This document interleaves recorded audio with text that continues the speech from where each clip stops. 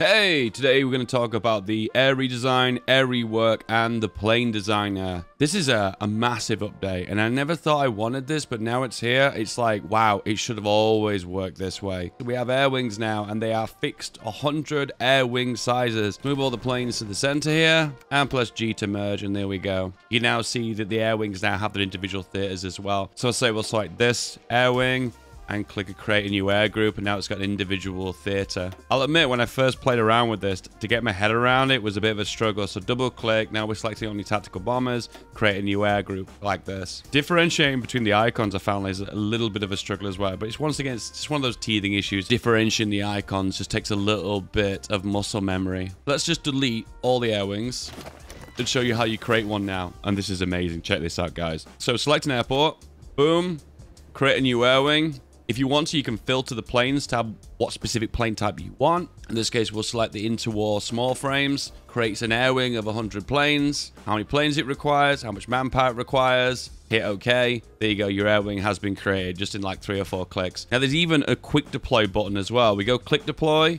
We assign which plane specifically. So we'll have one for fighters. We'll have one for tactical bombers, and we'll have one for close air support. You can have a maximum of 3 because it'll clutter the UI. And now if you select an airport, you go here, and one click, you're away from creating an air wing of a medium airframe. Boom, which in this case is a tactical bomber. And there you go. That's how quick you can create air wings. But not only that too, if you were to hold shift or control, you can assign loads. So boom, there you go. All of them.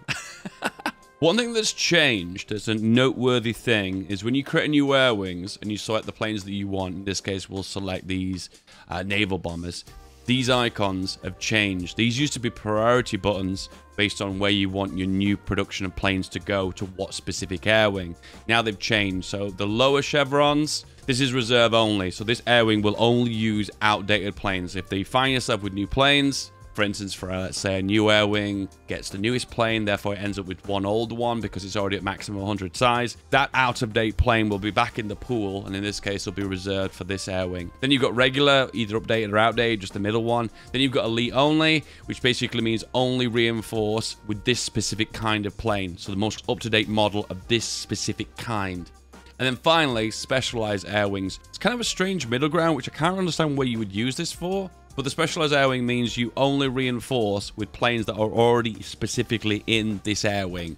So only these specific variants. So if you guys are aware, Spitfires, for instance, had like 20 different variants throughout the war. If you were specifically select only one kind of variant, maybe one with cannons, for instance, it would only reinforce that kind that is specifically in that air wing.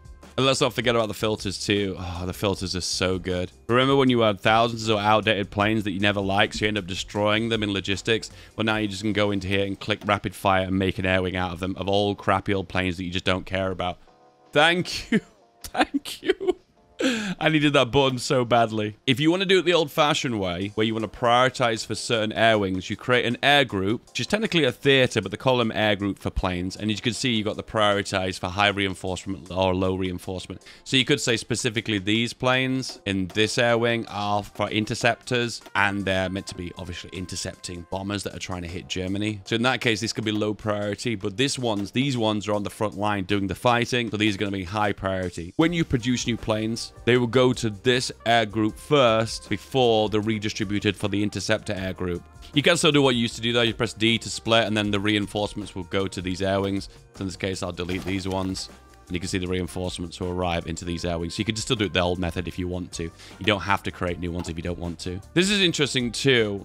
Once again, very situational. I haven't really used it enough to find a way to use this, but if you want to specifically select a certain kind of plane that only reinforces, you can select an icon to reference that. So in this case, we'll select the eagle, meaning only planes that are eagles will reinforce into that specific air wing. So in this case, you can see is that like a hawk? So in this case, you select an eagle, and that will reinforce into the specific one that we've selected. And then the classics, you've got retreat. If you, for instance, they lose 75% of the planes in this air wing, they'll stop being sent up on their normal missions. You could do it to 50% if you wanted to, or in most cases, people just do no retreat anyway. And also, you can operate in day and night. The big difference is if you operate at night, you find yourself less likely to get intercepted. But it's a double-edged thing too, because you're less likely to acquire targets. So I feel like it's always a catch-22. You're like, you operate at night, you're not going to get shot down, but however, you're less likely to acquire your targets. I need to play around with night attack. I feel like it's something you do when you only have a handful of bombers and you try your absolute best to hold on to preserve the ones you've got. Before we dig deeper into the plane designer, I want to show you something that's really cool as well. You select a plane now, you have this new mystery button. Oh, what is this? You can now compare different planes. So for instance, we can look at outdated planes and select an old fighter, for instance this one. And now you can see the difference. So this is the modern one we're looking at. And this is the old plane that we've referenced. And you can see it's got less air attack, less air defense, less agility. It has less range, it has less speed, it has less thrust. Overall, basically comparing like for like to see how this current model is better than previous models. The meta will evolve over time, and people design more ideal planes based upon mid-maxing them and testing them out, either in multiplayer and single player. So I'm not going to come here and say to you what the meta is, but I can give some predictions at the end of the video.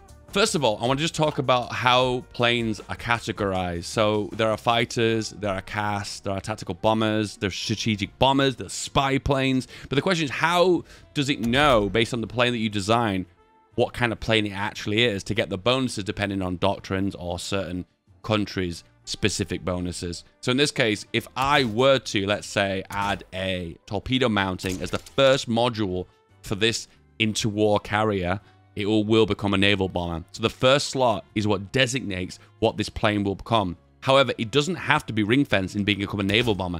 I can add machine gun to this, and now it can become a fighter as well by doing air superiority and interception as well. Or for instance, I could pop a bomb lock onto it, and now it can do close air support. So this is a carrier-based plane that can do CAS, and it can also do naval strikes and port strikes. And it could be on a carrier, for instance. So now you don't really need to make just a carrier-based naval bomber. You can also make a carrier-based CAS as well. So they're basically, why not do both, right? Same with medium airframes too. Probably the more flexible due to the fact they've got so many slots. And there's just so many different possibilities that can be put onto the front of this. Cannon, so it could become a heavy fighter. Or for instance, you can put bombs on it. Now it becomes a tactical bomber. So you can put a camera on it.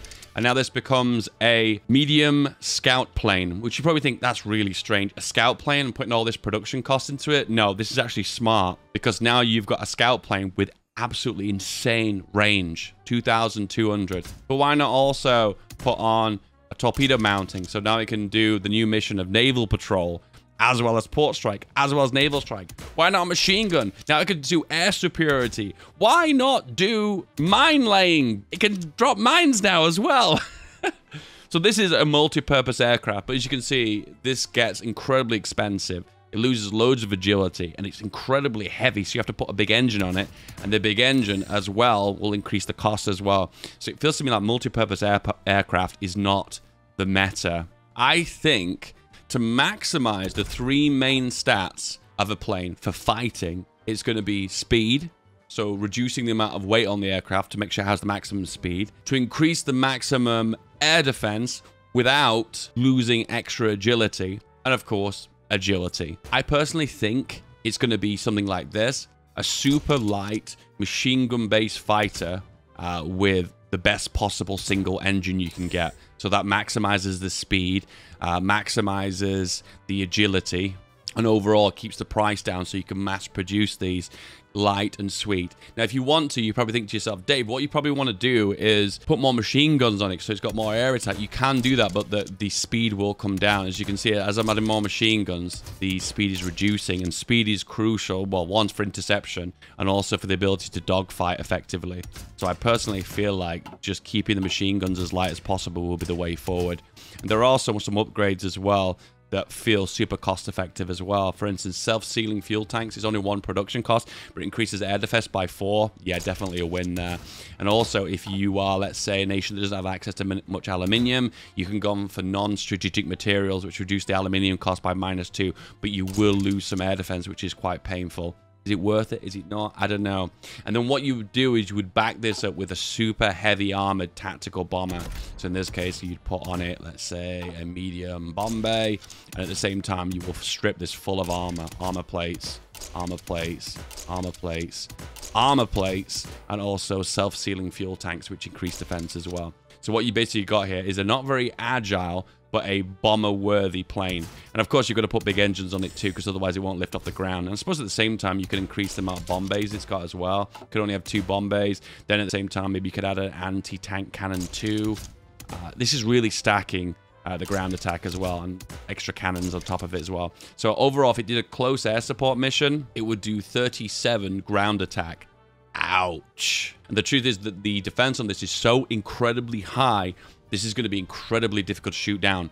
However, be aware, the cost of this is astronomical. 84 production costs for this advanced medium. However, this is an extreme example. There'll probably be a lighter version of this, probably not with the cannons. Probably something that doesn't require lots of research, maybe just including bomb locks, for instance. Maybe not having the final slot. Maybe not having those final slots because this will be more like a basic or an improved medium frame. But overall, it just kind of gives you the idea.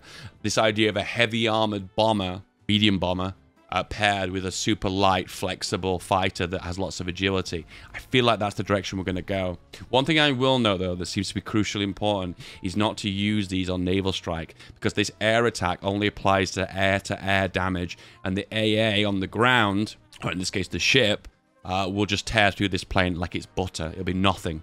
Just tear it apart. That is my theory, particularly for single player. Will I make a multiplayer video? No. No. Don't forget to like and subscribe. I love you. This is your next video. This is the one you're going to go for. Give this a click. This one. Here.